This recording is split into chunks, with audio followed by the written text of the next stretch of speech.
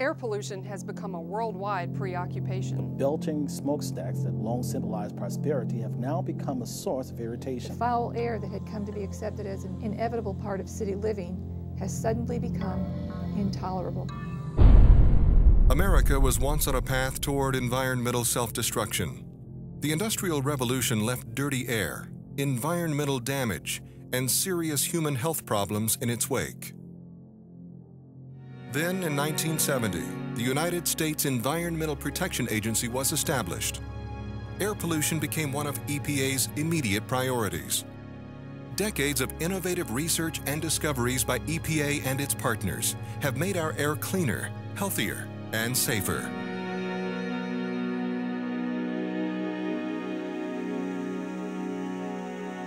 For centuries, populations around the world found dirty air to be undesirable. During the mid-20th century, industrial pollution was part of everyday life. Filthy skies were accepted as unavoidable side effects of a thriving economy. When I was young, it was considered that dirty air meant food on the table.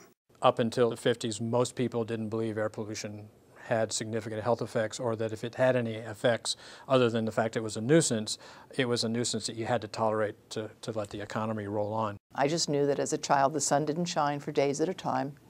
The skies were often smoky, and there were times when you couldn't even see the river because there were big clouds of smoke covering everything. Soot and smog may have been signs of financial health, but they also brought serious health problems to communities. In 1948, at the end of October, the small steel town of Donora, Pennsylvania, was enveloped in a smog. It wasn't the usual type of fog. It was a combination of smoke and fumes from the coke ovens, the rolling mills, the steel mills, the many coal-fired stoves in the town. And the pollution sat like with a lid on a pot and didn't move. The 4-day air pollution disaster killed 40 people and left half of the town's population with respiratory problems. Dirty air that plagued cities and towns through the 50s and 60s fueled public concern. Outraged citizens staged protests. Communities passed local ordinances in an attempt to curb air pollution. Congress was compelled to act. In 1967, the Clean Air Act was passed. 3 years later, major amendments to the act were made, and EPA was established. This laid the groundwork for national environmental regulations, including those for air quality. These were important first steps, but science was urgently needed.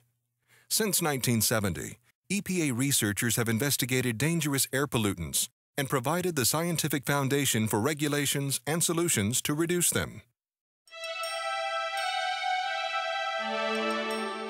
One of the first air pollutants to be scientifically investigated by EPA was sulfur dioxide, a major contributor to acid rain.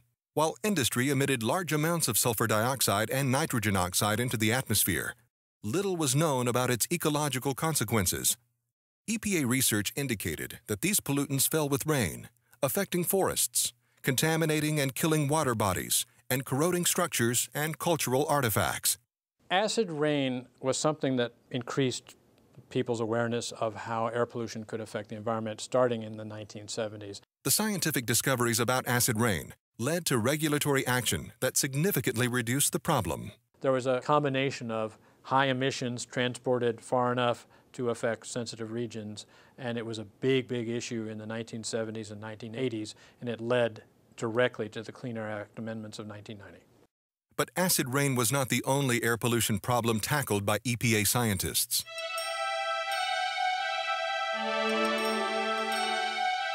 Industrial accidents that release toxic gases drew public attention to hazardous air pollutants. EPA scientists responded by conducting experiments that showed serious health problems from exposure to these pollutants, affecting the lungs, brain, and heart. As science uncovered these health risks, more needed to be done to protect the public. In 1990, amendments to the Clean Air Act led to the use of state-of-the-art control technology to reduce these hazardous air pollutants. Amid efforts to study acid rain and hazardous air pollutants, EPA researchers also began rigorous investigation into another potential health threat: ozone. Ozone is formed when air pollutants are emitted from cars, trucks, and other sources, and react in the presence of sunlight. Ozone many miles above us in the stratosphere protects us from solar radiation, but ozone down at ground level where we inhale it causes damage to our lungs. Ozone is oxygen gone bad. Initially, ozone was considered to be an urban problem. In cities like Los Angeles, concentrated traffic spewed massive amounts of car exhaust into the air. Later, as suburbs grew, the problem spread and ground-level ozone became a national concern. EPA scientists investigated. They found that breathing ground-level ozone could trigger a range of health problems, from minor throat irritation to reduced lung function and inflammation in airway tissues. As science revealed ozone's impact on human health, EPA regulators established standards to reduce ozone. High ozone levels in cities like Los Angeles began to decline. However, a new problem became apparent. EPA researchers did a series of studies that asked the question, was it harmful for people to be exposed to these lower levels of ozone but for many hours? And the answer was it was. And as a result of that, EPA modified their standard to protect those people who were in cities that didn't have large peaks of ozone but instead had lower levels of ozone for many hours. Today, EPA and its partners continue to research ozone pollution, including its formation, in an ongoing effort to protect the public from its harmful effects.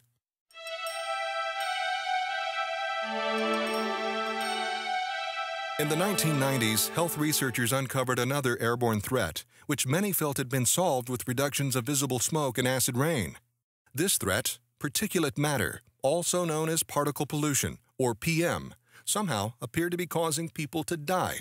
So EPA rapidly turned its attention to studying these particles, not because all of the important questions with ozone had been answered, but more as a realization that for public health benefits, we really needed to understand whether particles were killing people, and if so, how. Particle pollution is an airborne mixture of liquid droplets and particles of all sizes.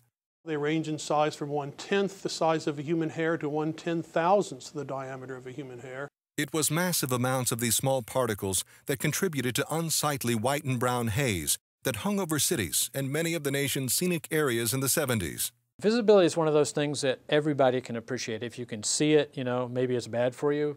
When regulations improved visibility through the next decade, many thought the particle problem was resolved.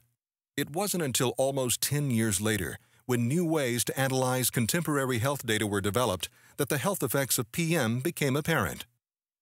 A landmark study in Utah Valley alerted the world to the dangers of particle pollution. Researcher Arden Pope found that there were fewer deaths and hospitalizations when a local steel mill closed due to a strike. EPA scientists examined particles collected during this time and found that their toxicity was greatest when the steel mill was open. The combination of the epidemiologic results and these experimental results provided quite compelling evidence that particulate pollution, at least in that specific environment, had real, measurable, observable effects on human health. Meanwhile, EPA and partner scientists discovered that the size of particles and their deposition into the respiratory tract were directly related to their potential harm. The smallest particles had the most damaging lung effects and also caused heart problems. We've come to realize that these aren't just lung effects, these are cardiac effects. And we had not appreciated prior to these studies that there were potential cardiac heart effects associated with air pollution. These and other similar findings provided the scientific foundation for stronger PM standards that continue to have immense public health benefits. The Office of Management and Budget estimated in 2007 that the cost of cleaning up particles over the previous 10 years provides an estimated savings in terms of health impacts between $4 and $40 billion a year. All regulations pale by comparison to the impacts, the benefits associated with PM. The science shows that reducing airborne PM improves health. A seminal study partially funded by EPA and published in the New England Journal of Medicine in January 2009 found that the cumulative efforts of EPA's air quality research and regulations increased the average U.S. lifespan by 5 months. It turned out that cities that had larger improvements in their air quality, also had relatively large improvements in life expectancy, even after controlling for socio-demographic variables, smoking, and other variables. One of the biggest remaining research challenges for EPA scientists is to understand pollution mixtures in the atmosphere, which can contain thousands of chemicals. So it's time that we start to look at the multi-pollutant environment, which is very difficult because, as you might suspect, when you talk about multi-pollutants, you can change one and you have a new mix. So you have an infinite number of combinations. EPA scientists are beginning to explore the nature of these mixtures to see if they pose even greater health risks than individual pollutants alone. A new series of studies underway by EPA adopts this multi-pollutant approach by investigating the health impacts of living and working near busy roadways. The multi-pollutant approach requires collaborative research across scientific disciplines, from physics and chemistry to biology and ecology. EPA is also working to incorporate social sciences into air science, a necessary step in achieving sustainability. Multi-pollutant research will be vital to tackling a new and pressing issue: climate change and its interaction with air pollution. There's plenty of evidence to show that climate change is upon us and it will continue to change. Well, that changes the dynamics of the multi-pollutant environment. EPA scientists have already provided evidence that future temperature increases will raise air pollution levels in some parts of the country. But there is more work to be done. Air pollution research is needed to address climate change interactions, pollution mixtures, and other complex air quality problems we face today. As we strive for a sustainable future, EPA will remain at the forefront of air pollution research, investigating problems, creating solutions, and providing the tools and data needed to protect the air we breathe. It's fair to say that EPA and related research that helps us understand the effects of air pollution does impact human health. It has saved lives and will continue to do so. I think every American should know that air pollution is not required for our economic health. We're very fortunate as a country to have the EPA, which is helping us inform our regulations with good, sound science by their own internal research and the extramural research that involves the best researchers in the nation.